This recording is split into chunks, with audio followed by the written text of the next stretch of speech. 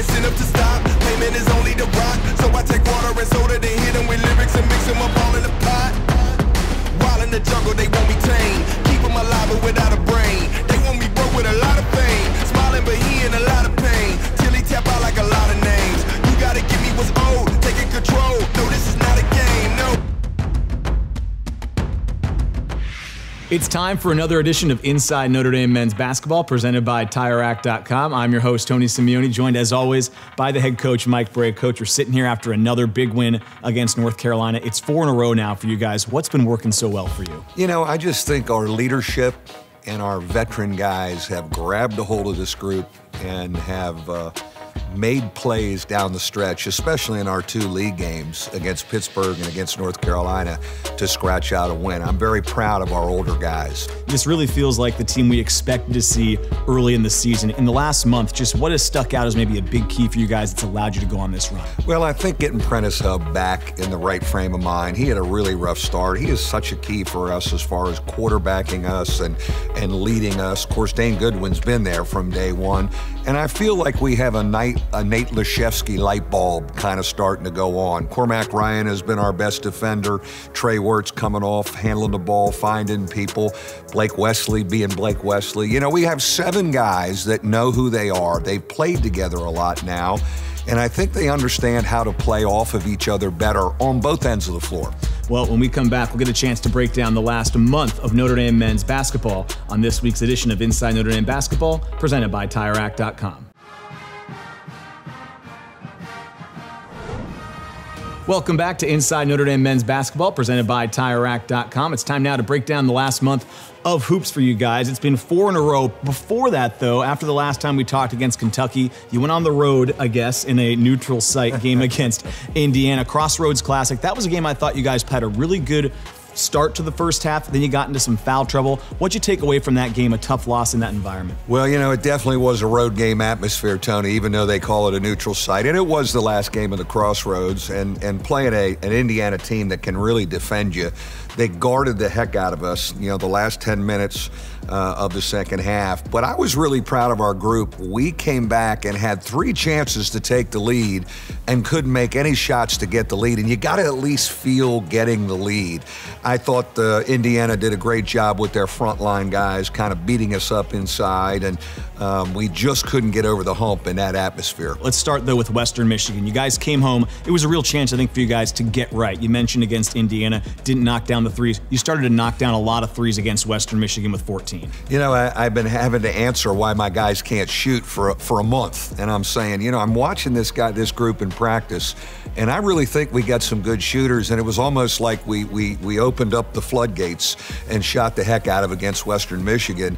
And ever since then, we've been shooting the ball well. But I thought you know, what we've done offensively with some more structure, I think our good shooters are knowing more where they're getting the ball, and they're getting the ball with calmer feet. And that's why I think our percentages are up since Western Michigan. Let's talk about one of those guys that got going. Cormac Ryan, I think, has played great defense all year, but he broke out for 13 points in the second half against Western Michigan. When he's shooting it well, what kind of element does that add to your team? Yeah, and he is a great shooter, and you make a great point. He is an amazing defender, and I think sometimes he exhausts his legs because he works so hard defensively. He takes charges, he leads us in charges taken, and so when he gets it back, sometimes he's a little winded, but I think he's getting better game shape now, and we want him to rise up when he's got a clean look and stick it, and he felt good the other night. Let's talk about maybe your most consistent player, Dane Goodwin, who's been involved in every game, double figures in every game, but in that Corpus Christi game, he played 39 minutes, gave you 21 points on 7 of 14 shooting.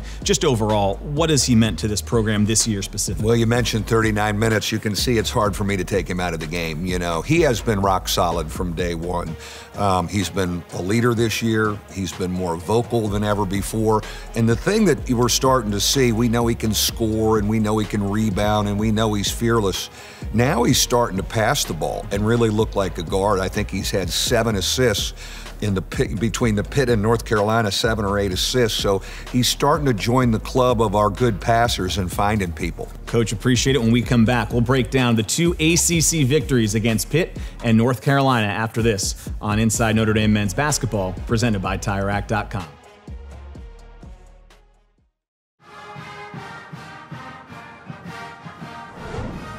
Welcome back to Inside Notre Dame Men's Basketball, presented by TireRack.com. Now time to look at the last 2 ACC victories for you guys. Coach, you were going on the road to Pittsburgh. You were coming off your last road game in league against Boston College where you guys just didn't look like yourselves. I felt there was an added emphasis to get this one on the road against Pitt. Going into the game, what was the mindset? What was the message to the team for this game? Well, you're right, Tony. Extremely important game after not playing well at all at Boston College, getting our backsides handed to us. And you want to get to 1-1 in that league. You start to lose and not get a league win, man, it's hard to climb out of that hole. Pittsburgh, a physical group that's really going to guard you and kind of drive at your throat and try and beat you up. And to me, it was like one of those old Big East games, the physicality and the pain and the driving and the banging. And we hung in there, even though it was ugly and we could never really get our offense going till about the last 6 minutes. Yeah, it was a really interesting one. Tied at halftime, and then your team got off to just a slow start in the second half. I think you guys were 3 for 15 from the floor as you came into the second to last media timeout. You were down 8 minutes to play. I just want to know what kind of conversation goes on in the huddle there, because your team went on a great run out of that media timeout. One of the things that I've liked about this group, and I think it's really started with the week of practice before the Kentucky game. You know, again, the Boston College game, I think, was a great wake-up call for all of us, especially our leadership. I think they've taken better ownership of themselves, this group. And I think when you get to that as the leader and your team has ownership of itself, you always have a chance. And I think since then, we've been really good. And in that huddle, it was them talking more than me talking, and figuring out here's what we're going to do and here's how we're going to do it, and with a confident tone. And my thing with them was, let's just keep game pressure on them. We've been in more close games. We've been able to figure out how to finish. And, you know, we get on a run offensively. We're getting some looks. And, you know, thrilled for Prentice Hub, who deserves it. I mean, he's a winner.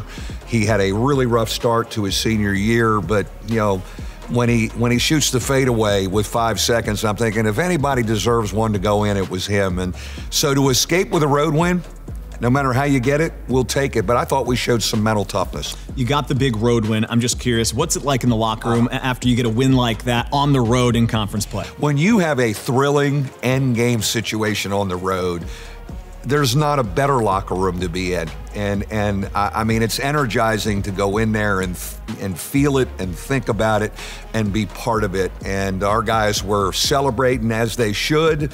And my theme was just how fearless, you know, we've been. And we showed some of that same stuff against North Carolina. You didn't get a chance to play the Duke game. We'll see if it gets back on the schedule. So you had a week off, but you got another blue blood coming to town. North Carolina in town. Going into the game against the Tar Heels, what goes through your head as a coach? What was the message during the week to get them ready for a really tough opponent? Well, it's disappointing that you have to go another 8 days. You know, I like the rhythm we were in, playing 2 games a week and getting into it. And that's a long week of practice, especially with an older team that's practiced a lot, you know, through their career and already this year. But I thought we knew we had a great opportunity at home, and we were really ready to play. One of the guys that made some of those big-time plays was a guy that got going early, Nate Leshesky. We've talked about him through the year. Does a great job of letting the game come to himself. He was 6 of 7 from 3, really his best offensive performance of the year in this one. What'd you like from Nate? Well, I think, again, like you said, he's not a guy that's just going to go hunt his stuff, and he gets it in the midst of our offense. I think he knows he plays with great passers and unselfish guys. And I think he's starting to find, in the midst of what we're doing offensively, where to sneak around and get some looks. And he did. And now he rose up confidently, too. And I've always been on him. You can take a bad shot every now and then. I want you to rise up. You're 6'11", you can shoot over the top of people. But I thought the Carolina game was a great example of really unselfish passers finding a weapon, and man, did he rise up confidently. You mentioned the way your team closed this game. I'm just thinking back now. You know, Blake Wesley's hit a game winner against Kentucky. Prentice Hub hit one against Pitt. It was Leshesky late. Also, Dane Goodwin was stepping up with some big buckets. I mean, I look down the roster. It can be any guy, any night to close out the game for you. How much of a weapon is that for this team? Well, I'm certainly convincing them of that after this week. You know, I'm thinking, fellas, we have been in game situations more than other teams. And I think we're addicted to them, all right? I know we give our fans a heart attack, and I'm losing more hair, but There's something, the thrill of it. We're kind of digging the thrill of game situations, and I'm going to keep convincing them it's our advantage when it gets to that. Coach, appreciate it. When we come back, we'll go inside the play with this week's edition of Irish Intel on Inside Notre Dame Men's Basketball, presented by TireRack.com.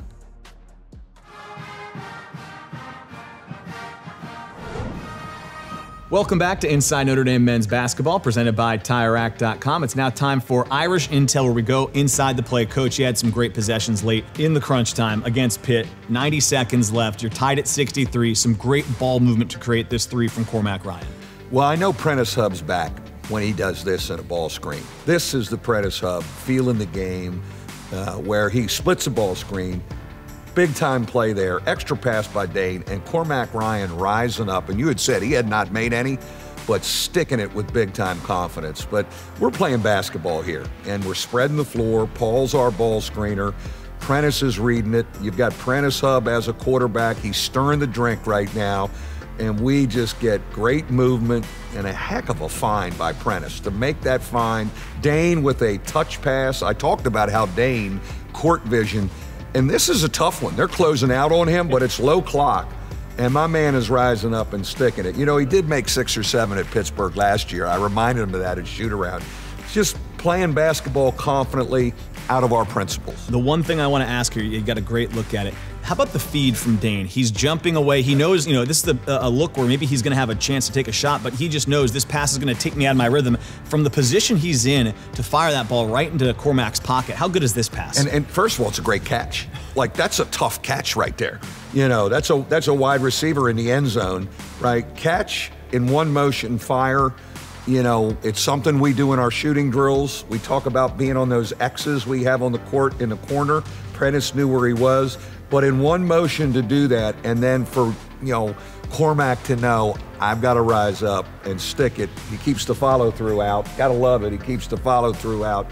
But it's a fearless way of finishing a game. And I really like to see, it's neat to see these traits developing here in this group. All right, Coach, this is late in the game against North Carolina. 2 minutes left. You're actually pretty deep in the shot clock here. Just 9 seconds left. Dane Goodwin's going to create a 3 for Nate Laszewski to give you that 2-possession lead. Talk me through this play. Well, again, it's back to Dane being a guard and being a better passer, I think, in the last couple weeks and making plays off the dribble. We get into some motion here. Dane probes. They overhelp, and we get a great look. Great play by Dane, but I really like what Nate's doing, how he's rising up, wanting to take big shots. But just good basketball. Fade screen here, right?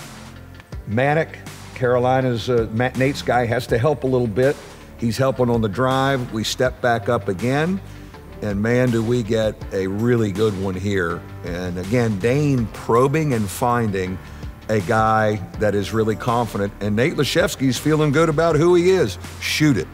Let me ask you one thing about that flare screen, because watching it a third time, I finally saw it really did seem like late in the clock. Just that little flare from Cormac forced Manic to drop underneath to maybe help there, and it gave Nate the airspace. Is that a call late in game, or is that just these guys having great basketball IQ? That's a principle that on our side, when we're in this fade stuff, especially when Nate's involved. Mm-hmm. When Nate's lower and involved, we like him fading and stepping back. And so this is stuff we do in our shooting drills. This is stuff we do when we go 5-on-0 motion to work on that is a kind of a principle, and in the midst of game pressure, they stay true to themselves. When we come back, we'll have this week's edition of Irishography on Inside Notre Dame Men's Basketball, presented by TireRack.com. So Cormac, you guys have won 4 in a row, 5 of your last 6. Seems like the team's really hitting its stride right now. From your perspective, what's working so well?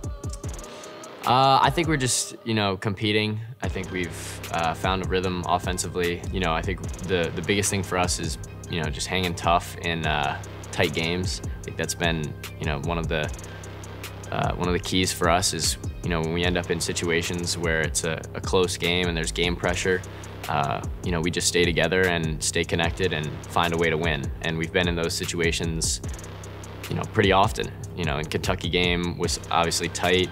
Corpus Christi was tight. Pitt was tight. Last night was tight. So just being able to kind of grit it out and find ways to make winning plays down the stretch has been key for us.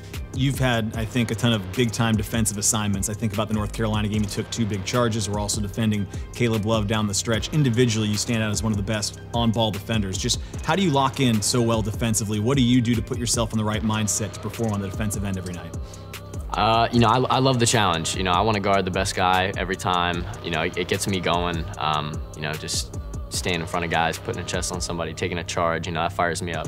Trying to be a voice, you know, for our defense, and, you know, just trying to continue to connect with our guys and get stops has been fun for me and big for the team. You talked about late game execution. I want to ask you about a specific shot against Pittsburgh. To that point in the game, I think you were 0 for 5, and then you have the ball come to you from Dane with about 75 seconds left in the tie game, rose up and knocked down the huge 3 that gave you guys the 3-point lead. As a shooter, just how do you stay in that mindset when the ball comes to you after maybe what hasn't been your best shooting night to knock down maybe the biggest shot of the game? Yeah, I mean, you know, that's part of the challenge and the fun of basketball, is just trying to stay ready and aggressive. That's something I'm continuing to work on, but, you know, in that situation, you just have to shoot it. You know, it's a good look. You know, it was, you know, time was running down, like you said. Team needed a big shot, and you just got to step up and deliver it. I want to ask about maybe then off the floor in your few years here. What's something you've really benefited from the Notre Dame experience that doesn't include basketball? I think just the vibe of campus. You know, the school spirit is tremendous. You know, the kids and faculty, and honestly, even the greater South Bend area is just, you know, really rallied around Notre Dame, especially athletics, which is cool to be a part of. Pretty much all the sports. You know, people just, you know, there's a care factor that you don't really find in many other places, and it's blessing as an athlete to kind of benefit from that and get to experience that, but just kind of getting the vibe of campus and you know, having that level of almost like a family is pretty neat. I want to talk about the community a little bit more as we shift back to basketball. When you guys look at your record this year, you're 6-0 at home. You've won every game you've played at Purcell Pavilion, knocked off Kentucky, knocked off Carolina. What's been the key to your guys' success when playing at home? You know, home is you got to protect your home court, and that's just as simple as that. You know, especially if you want to do the things that we want to do, and, you know, be a top team in the ACC, be a tournament team, which we know we are. You know, you got to protect your home court, and so rallying around the fans. Obviously, the Kentucky game was amazing, you know, with the packed crowd and the storming of the court and everything. But even, you know, last night, like we're over break, but still a good crowd, and just kind of bringing that energy and feeling comfortable at home is important. And so we're playing well, and you just got to take it one game at a time. Cormac, appreciate the time. Thanks. Thank you. When we come back, we'll look ahead at next week's games on this week's edition of Inside Notre Dame Men's Basketball, presented by TireRack.com. It's time now to wrap up this week's edition of Inside Notre Dame Men's Basketball, presented by TireRack.com. Coach, you guys have won 4 in a row. 5 of your last 6. You're now above 500 in the ACC, and the schedule is in a really good spot now. Some really competitive, but games you can get on the road and at home. What's your mindset now going into this stretch? Well, to be greedy, you know, and you know, I'd like to take the same demeanor we took on the road to Atlanta that we did to Pittsburgh, you know, and we're going to see some zone defense down there. It's a tough place to play. We've only maybe won once or twice down there in our short time in this ACC, but you know, let's be confident and go for it like we've been doing. Coach, as always, we appreciate it. We'll talk to you next week. Thanks, Tim. That does it for this week's edition of Inside Notre Dame Men's Basketball, presented by TireRack.com.